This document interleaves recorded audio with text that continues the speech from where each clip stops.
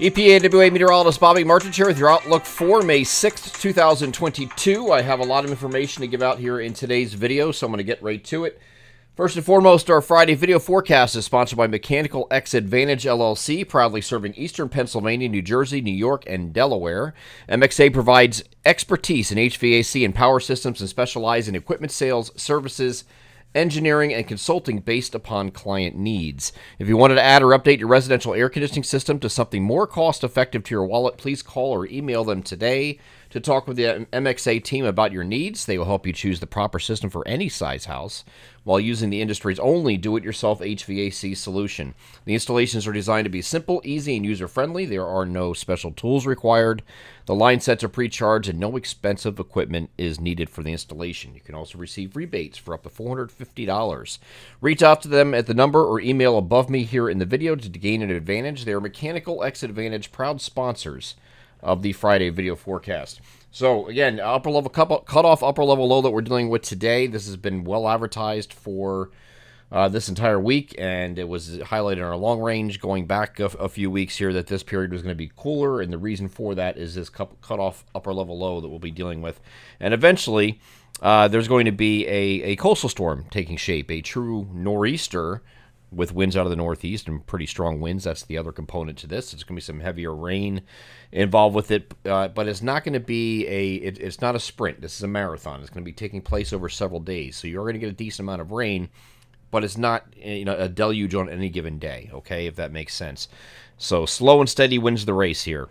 We have some showers that are going to work in this morning. It's going to evolve into periods of rain this afternoon, evening, overnight, and again here on Saturday. But I do think that Saturday's going to be more steady showers, okay? So not, again, not really heavy, but it's just going to continue to add up, and then we'll have this go all the way through Saturday night, and you might even have a few showers lingering into Sunday morning in parts of the region before that is shunted off to the south. And the reason it's going to be shunted off to the south is because we have high pressure that's building above this system. So we look at this on Saturday morning, and I'll get to the NAM in a second, but look at this on Saturday morning. Here's your upper level low that is really driving the surface low at this point.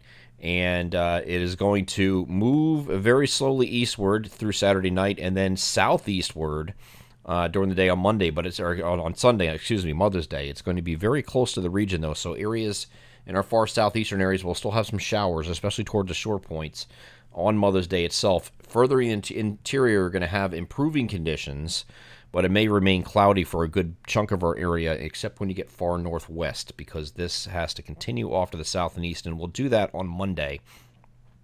But Monday, Tuesday, and even maybe part of Wednesday, it's going to be kind of hanging out here offshore off the Carolina coast. It's going to be sitting there and spinning, and then it's going to eventually retrograde toward the southern, southeastern United States, and at the same time, we're going to have this big ridge building over the top of it. So here's your upper level low. This is known as a Rex block, okay? So it's a Rex blocking pattern, and we have a strong high pressure or ridge sitting over top of low pressure in this case, and that's what makes up the Rex block pattern.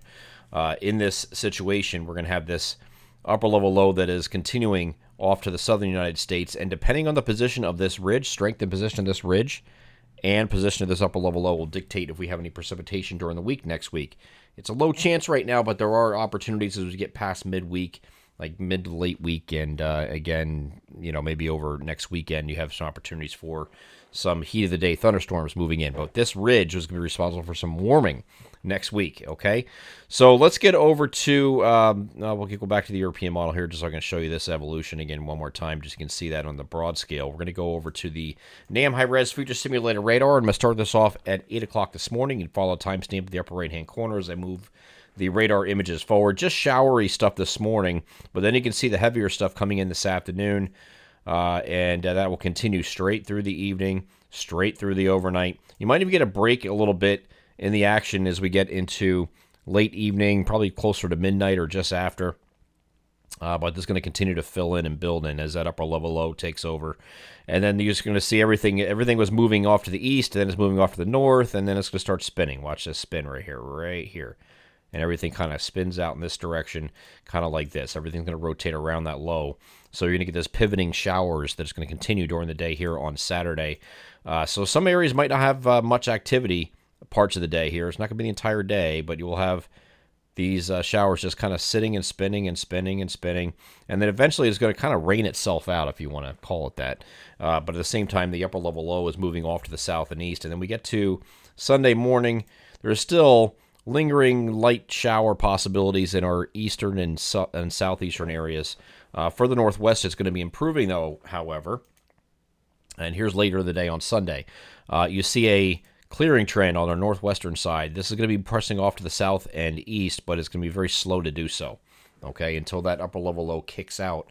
And for most of these areas that are going to remain all the way cloudy, which are right here, these areas here are going to remain all cloudy all day. There's no chance that you'll see any kind of sun at all. In between these two, this circle and this line above it, you might have a chance to see mostly cloudy skies, which is much more clouds than sun, but you might have some peaks of sun in between there. So to probably better draw that or define that, these areas right in between these lines right here could see some mostly cloudy skies at some point. Southeast of there, you're staying cloudy all day. Okay, up here, up north, you could have some, make full sun returning by the end of the day here on Sunday. So not the best day on Sunday either. It's going to be, as far as temperatures are concerned, temperatures are going to be in the 50s today to near 60. Here we go, 52 to 60 is the spread above me here in the video. You can see the temperature spread. Even colder on Saturday with temperatures in the upper 40s to lower 50s region wide. And then Sunday we're going to rebound a little bit, but kind of like to where temperatures are expected to be today. So it's not going to be a warm Mother's Day at all. The other aspect to this is the wind. Not too windy during the day today, just, standard breeze. But once we get in the overnight, especially late in the overnight, we see these winds picking up in our eastern and southeastern areas. And you have some wind gusts here that are 30 to 35 miles per hour. Wouldn't be surprised to see a peak gust to 40. And then when you get down to the shore points here, with that onshore fetch, high pressure to the north, and the coastal low off to our south and east is going to get a pressure gradient wind coming right in here, and that's going to go right up against the shore points. It's going to relax as you go further inland, but right along the immediate shore points here, we'll have some wind gusts here that are 40 to 50 miles per hour, so you're going to have some coastal flooding issues there as well. Okay, there are statements from the National Weather Service for coastal flood advisories that are going to be put up for those areas specifically, but this is where your highest concentrated wind is going to be during the day on Saturday. It's going to start late in the overnight Friday night, continue throughout the day here on Saturday, and then we get to Saturday evening. It's going to start to relax a little bit, and but it still continues right at the shore point. Still sees some gusts right along the immediate shore points of 40 to 50 miles per hour, going to just about midnight or maybe just after, and then it finally starts to relax here once we get on Sunday. So it should start to improve a little bit here once we get to Sunday. But still, winds are still going to be out of the northeast this entire time.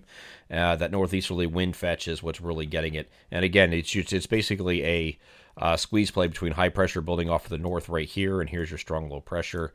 You get this onshore fetch right here. That's really getting that wind going in between. It's a pressure gradient thing. So that's the aspect of the entire system. If we look at the rain map that I have for this, that my staff put out today, where is it? Right there. That's our rain map there. You see everywhere in yellow on this particular map. Everything that is in between this whole yellow area here and here, everything in between there is 2 inches or more. Okay, we try to highlight some areas here in the area D and E where the best chances to get 2.5, 3 inches of rain, maybe even more than that in some places. But it's going to be a lot of rain no matter how you look at it, and that's going to be over a course of the 2-day period. Now, again, after this point, we're going to have slowly and gradually improving conditions. We're going to start to come out of here on Monday. Still partly to mostly cloudy in our southeastern areas, but partly cloudy in the interior, and temperatures getting into the 60s. Still slightly below average, certainly for this time of year, but we're making a gradual step-out process here. So that's the upper level low continues off to the south.